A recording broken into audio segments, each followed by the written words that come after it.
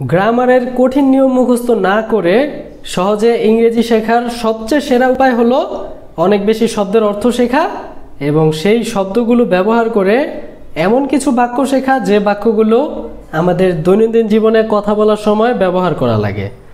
এবং আজকের এই লেসনটিতে আমরা তাই করব। Without wasting time, let's get started. বঙ্গোপসাগরের ইংরেজি হলো বে অফ বেঙ্গল।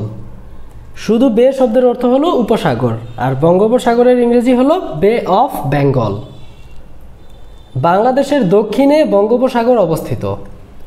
দ্য বে of Bengal is located on the south side of Bangladesh. বিফুল শব্দের অর্থ হলো বোকা বানানো বা কাউকে ঠকানো। এই বিফুল ভার্বটির পাস্ট ফর্ম বা 2 নম্বর ফর্ম হচ্ছে befooled। সে তোমাকে বোকা বানিয়েছে। She befooled you. Then we have warn. Warn শব্দের অর্থ হলো সতর্ক করা বা সাবধান করা, এবং এর পাস্ট ফর্ম হচ্ছে warned। সে আমাকে সতর্ক করেছিল কিন্তু আমি তার কথা শুনিনি। He warned me but I did not listen to him. সে আমাকে সতর্ক করেছিল, এটার ইংলিশ হলো he warned me। আর আমি তার কথা শুনিনি, এটার ট্রান্সলেশন হবে I did not listen to him. Cry out শব্দের অর্থ হলো জোরে চিৎকার করা।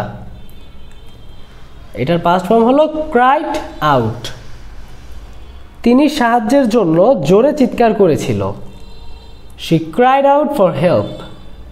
কিন্তু কেউ তাকে সাহায্য করতে এগিয়ে আসেনি। But no one came forward to help her. Probably শব্দের অর্থ হলো সম্ভবত, এবং এটার সিমিলার ওয়ার্ড বা সমার্থক শব্দ হলো perhaps। মানে probably শব্দের অর্থ সম্ভবত এবং perhaps শব্দের অর্থ হলো সম্ভবত। আগামীকাল সম্ভবত বৃষ্টি হবে। Probably it will rain tomorrow।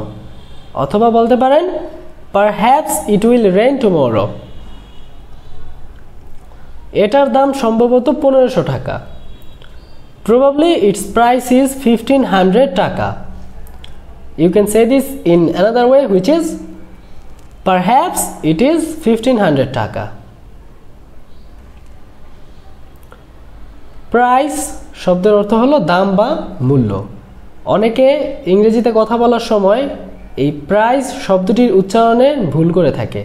অনেকে এটাকে প্রাইস বলে থাকে, কিন্তু আমাদের মনে রাখা উচিত কোনো কিছুর দাম বা মূল্য এটার ইংলিশ হচ্ছে প্রাইস, আর পুরস্কার যেটা সেটার ইংলিশ হচ্ছে প্রাইজ, PRIZE। প্রাইজ শব্দের অর্থ হলো পুরস্কার। অনেকে প্রাইজ বলতে গিয়ে ভুলে প্রাইজ বলে ফেলে।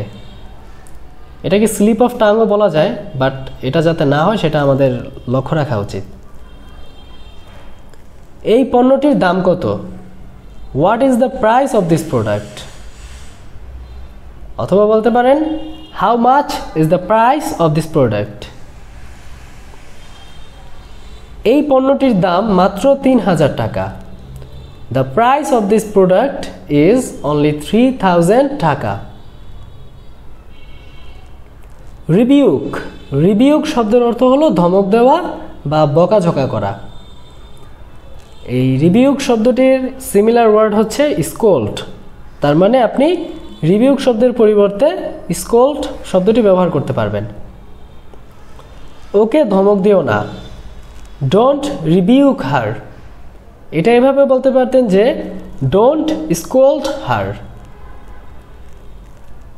আমি তোমাকে আর কখনো বকাঝকা করব না। I will never rebuke you again. অথবা বলতে পারেন I will never scold you again. আমি তোমাকে আর কখনো বকাঝকা করব না, বা আমি তোমাকে আর কখনো ধমক দেব না।